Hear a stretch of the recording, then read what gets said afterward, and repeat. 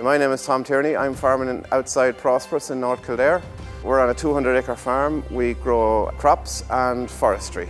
The crops I established using a no-till system since 2016. We're growing winter wheat. We're selling a crop of winter wheat, winter barley, winter beans, winter oats, spring barley for malting. Top three things I'm doing on the farm are probably the forestry is number one. Probably the next thing I'm doing is that I create a space for nature. So 24% of this farm is dedicated, different blocks of it, dedicated to space for nature.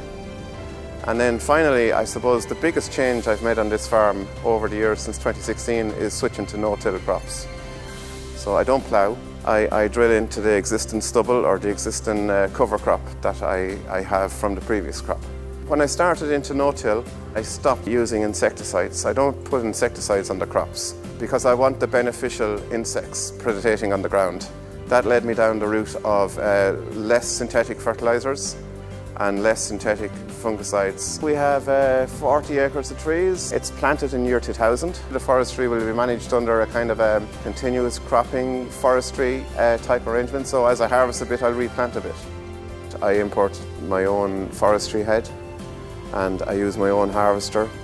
With the harvester head, I can harvest my own trees when I'm not on the crops. I aim to create a firewood business. The future plan would be to go into farming with my daughter in a partnership arrangement, and then she will take over from me. The thing I'm most proud of on the farm is the forestry. To wake up in the morning and hear the bird song. There was a dawn chorus where there previously wasn't one.